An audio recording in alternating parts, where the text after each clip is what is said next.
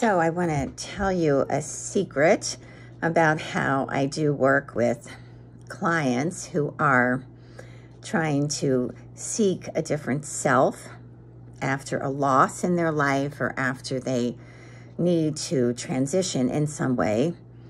Maybe a job, a different career, maybe they're empty nesters, and they just suddenly want to fill their space with something different, right?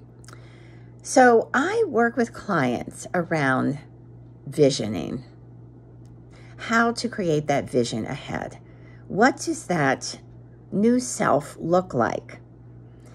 And one of the strategies I use with a lot of clients is creating a vision board.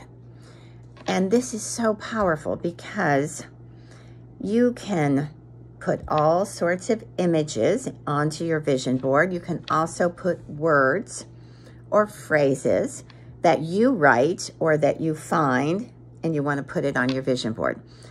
And what it does, it begins to get you thinking about a shift that you want to make in your life.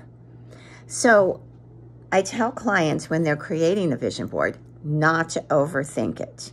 If you see an image of something, maybe it's a place that you want to travel to, a beach that you want to sit on, or mountains you want to climb, or whatever it looks like. If it resonates with you in some way, if it speaks to your heart, put it on your vision board.